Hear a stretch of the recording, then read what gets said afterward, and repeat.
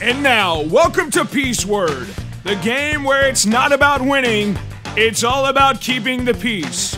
Here's your host, Heidi. Hello, I am your host for today's game show. This is my game show, Peace Word, where it's not all about winning, it's all about keeping the peace. Here's our first and only contestant, Tucker. Oh boy, am I excited. Excited to win, that is. Of course, but as we know, here on Peace Word, it's not all about winning. It's all... Yeah, sure, whatever, who cares? Let's win. What do I need to do? Okay. All right, well, here's our first scenario. Okay. All right, you're on the playground. You're having a great time with the new jump rope that you got for your birthday. Your friend comes over and asks you to play with it for a while. And it's your jump rope, and technically, you don't have to share it. What do you do? Well, since it is my jump rope, I think I'll just play with it the whole time. Keep in mind, this might make your friend a bit upset, maybe even angry. Yeah, but it's my jump rope, right? I keep it and tell my friend to get lost, and I'm in the right.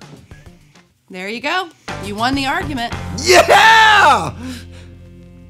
but you lost the piece. Oh, is that important? Well, you hurt your friend's feelings, and you end up jumping rope all by yourself, which is kind of lonely. Okay, oh well. Next scenario. You got it. Next scenario. It's movie night on Friday. You are excited because it's your turn to pick the movie. Suddenly, your brother says it's his turn. But you remember how last week and this week, he picked last week, and this week it's your turn to decide. So, you can force your way, throw a huge fit, or say that you didn't even want to watch a movie anymore. Or you could work together and pick a movie that you both want to watch. Maybe one of his again.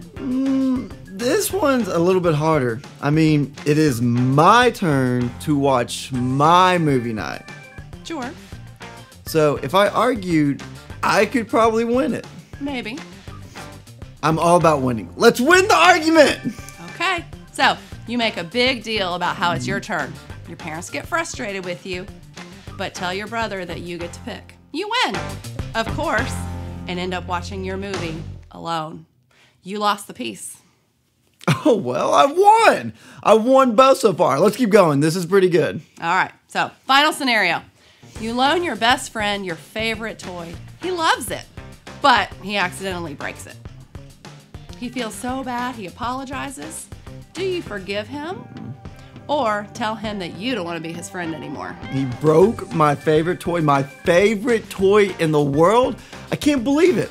I know I'll win this argument clearly because he is the one who's broke it and he's the one in the wrong. Okay, you win the argument, but your friendship falls apart because you made him feel so terrible. He decided that he doesn't want to spend time with someone who can't forgive others. Well, that's too bad because I liked him. But still, yeah, I win! And that's the end of our game show. Let's see if our contestant Tucker won. Obviously, I won. I won all three of the arguments. Well, that's true. You won the arguments, but let's see if you won the game. Wait, what? Peace is proving you care more about each other than winning an argument.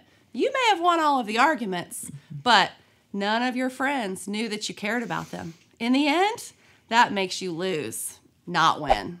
Wait, what kind of, what? Even if you win an argument, you may lose in the end. For example, you may lose respect, lose friends, or lose trust.